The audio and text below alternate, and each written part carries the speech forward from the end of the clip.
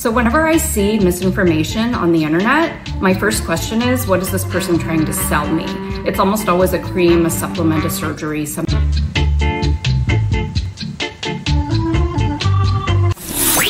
Hey y'all, so today I want to debunk a myth that's been going around the internet. It's been viral actually, and making me a little bit insane because a lot of my patients are coming in and asking me about it. This myth that filler never leaves your face, it just moves around and never goes away. So let's debunk the myth and get to the science of why this cannot be true. So first we need to understand what most fillers are made of, and we're talking specifically about HA fillers here, so that's hyaluronic acid. Your body makes its own, it's in your skin, your joints, even in your bloodstream. In your skin, which is where most of it is, it has a lifespan of about 24 to 48 hours. Why? Because you have an enzyme in your body called hyaluronidase. Hyaluronidase breaks down hyaluronic acid, if you think back to chemistry class. Yes.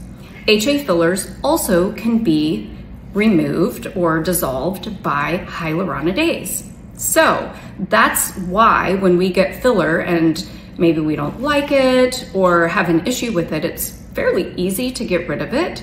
It might take a few sessions, but it is absolutely doable. So let's talk about migration of filler. Yes, to some degree you can have some migration of filler, and this is more common in areas of the face that move a lot and that don't have really good compartments for holding the filler in place, or if the filler was placed in an injection technique that maybe wasn't the very best.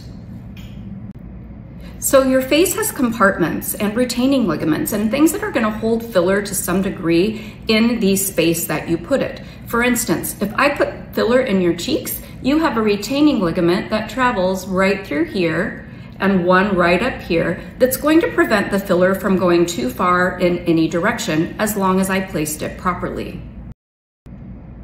So the bottom line, HA fillers are awesome.